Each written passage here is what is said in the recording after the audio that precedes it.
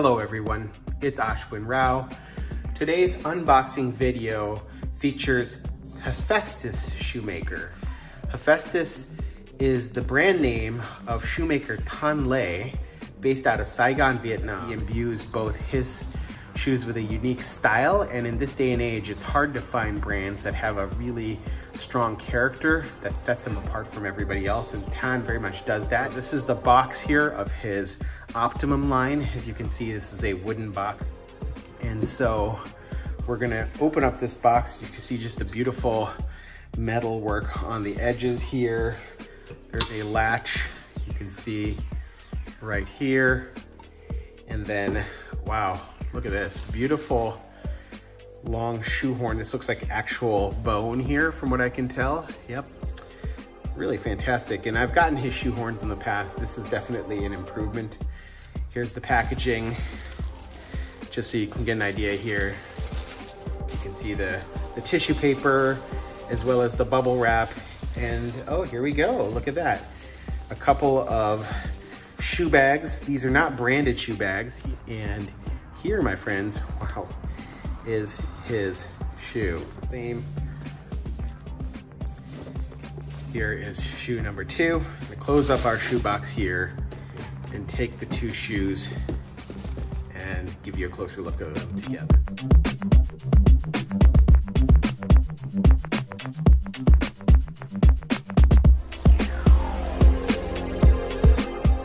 In this view here, I wanted you to get a sense for the style and the flow of these shoes. And so, for example, look at how this line just flows and curves. Everything just flows in a very shapely way. Even the lettering seems to flow along the arc of the curve of the back heel. This is a Monroe style heel, which I had not heard of.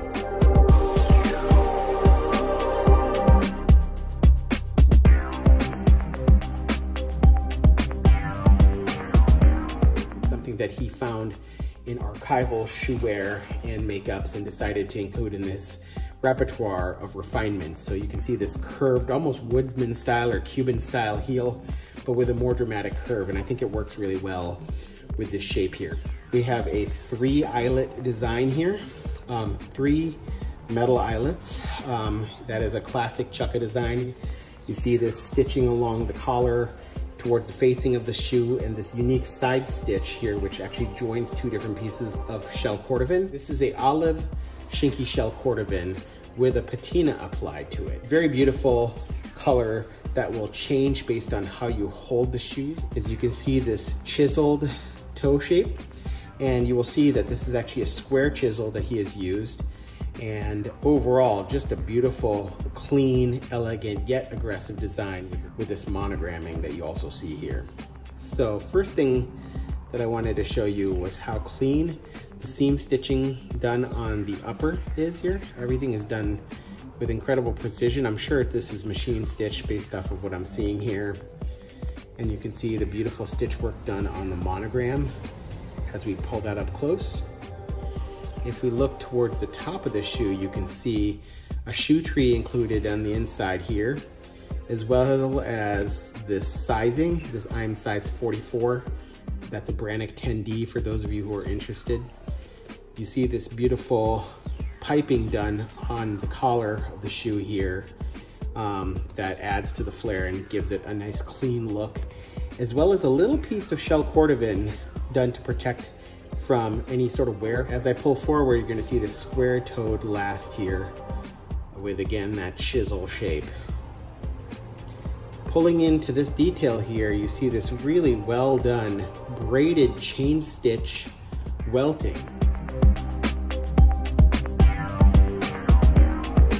Done by Tan.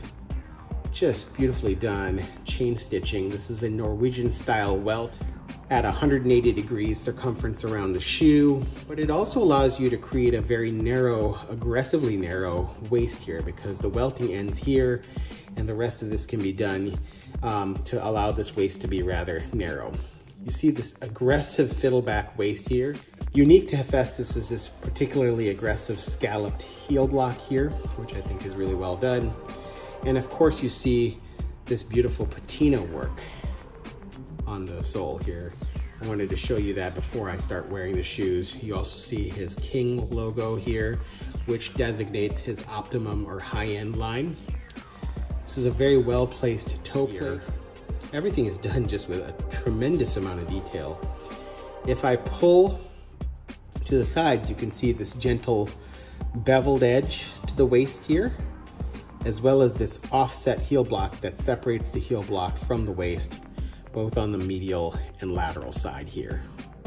And then if we pull into the heel block so you can get a closer look at this Monroe style heel, you can see the fudge detailing applied to the upper part of the heel block, and then this additional monogram detail along the bottom front of that heel.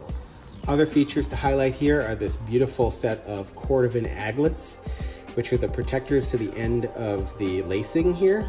But this is a nice ornamental touch that I've seen before in Enzo Bonafé and I believe Stefano Bemmer's shoes. And then again, just a detail on the welt stitching here, done extremely cleanly. I think that stitch has actually been hidden under the fudging there. So here is the other initial here. You can see the detailing on this heel block right here, the upper seam stitching, the 3 eyelets, just beautifully done. Let me give you a perspective on the back heel shape here. You can see how this shoe catches light very uniquely and beautifully. Beautifully done shoe by Hephaestus Shoemaker. Give Tan a try if you're interested in the highest end of skill and craftsmanship in classic menswear, done at an actually affordable price using high quality leathers, incredible fit and finishing. As I mentioned, I love Tan for his desire and his efforts to become the best possible shoemaker. Hard to imagine a more stylish shoe in my closet than this pair of Chukkas from Hephaestus Shoemaker. Hope you're all doing well. Take care and have a great day. Bye-bye.